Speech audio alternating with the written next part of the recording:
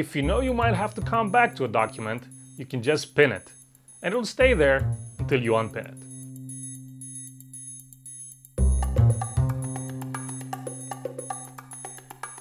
Hi, I'm Alex with Windows Report, and in this video we'll show you 5 productivity tips that will get you out of trouble and make it easier than ever to get things done in Microsoft Word. Number 1 is text-to-speech, which is a great tool to use whenever you want to check text for errors that you might not notice unless the text is read aloud. For example, out of the 3 sentences that will be read, only the last 2 are correct. And although Microsoft Word won't flag it, the error will be obvious once the text is read aloud. Open the document that you want Word to read aloud. Then go to Review. Now, click the beginning of the sentence or the paragraph from which you want MS Word to start reading. Now, go back to the toolbar and choose Read Aloud. And that's it. We went to the house which collapsed yesterday. We went to the house which collapsed yesterday. We went to the house that collapsed yesterday. Our second tip for improved productivity in Microsoft Word is pinning documents.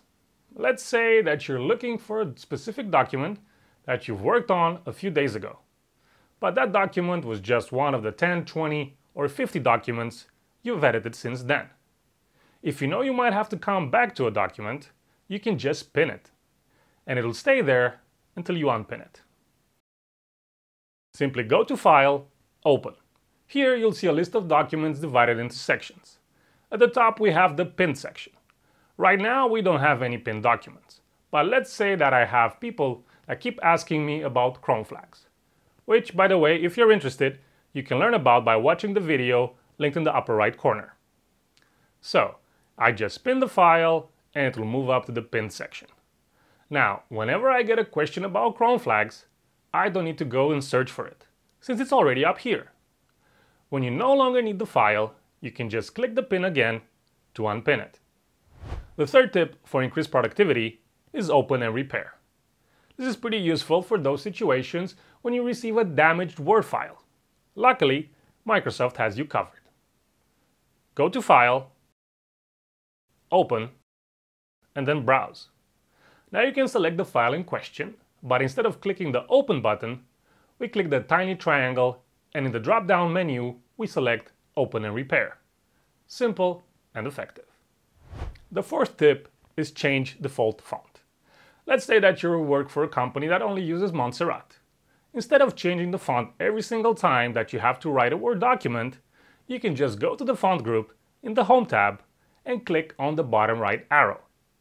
In the pop-up window that comes up, you can choose the font that you want to use, in our case, Montserrat, and then click the Set as Default button.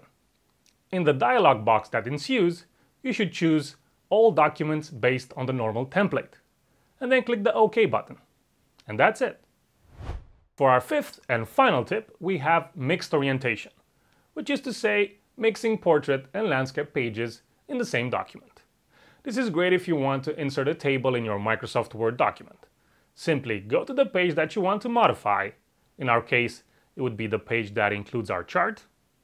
Now, click anywhere on the page, then go to the Layout tab, and under Orientation, select Landscape. Once the layout is changed to landscape, we can stretch the chart so that it takes up the whole page. And that's how you change the orientation of independent pages in Microsoft Word. Okay, so these are the 5 tips that we think will bring the most benefits to Microsoft Word users.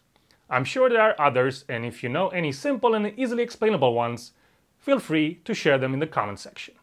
And remember that you can always browse windowsreport.com for in-depth guides, fixes, and tips for an error-free tech life. And don't forget to subscribe to this channel for more relevant tech videos. See you in the comments.